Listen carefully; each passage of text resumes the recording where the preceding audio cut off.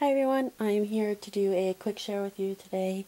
What you see in front of you is just an Eos container. It is actually full.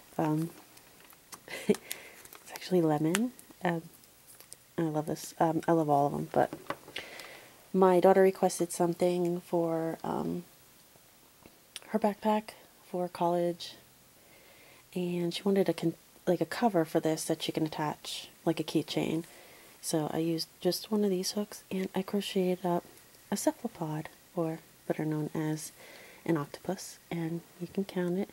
It's 2, 4, 6, 8 legs. And I used some leftover scraps from, gosh,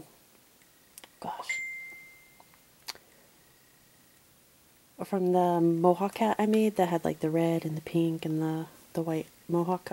It's a couple videos back, but I used the remainder of the yarn for that, so that worked out awesome. And so I got to use up the rest of the scraps, plus she wanted something out of that yarn. So, I mean, it didn't distribute completely evenly, but I'm okay with that, and she will definitely be okay with that. I know she likes, the odder the colors, the more she's into it.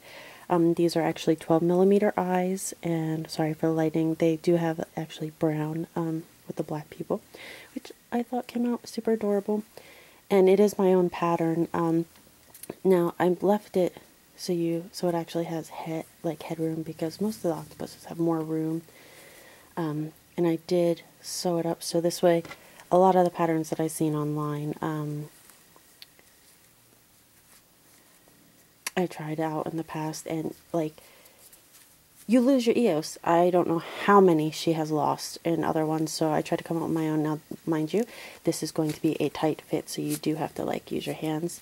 But after you do that, you can see that there is still room up here. About, I'd say maybe an inch.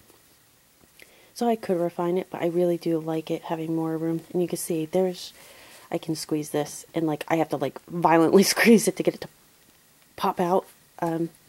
Which I think is really good because you don't have to worry about losing it, which I really like.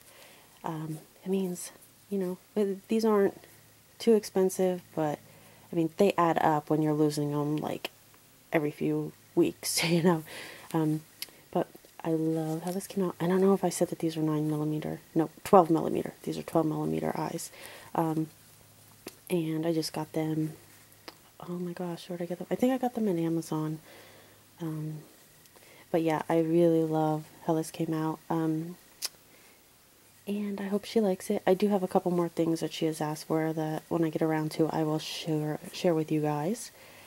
But I just wanted to show you just something quick that I finished up here recently.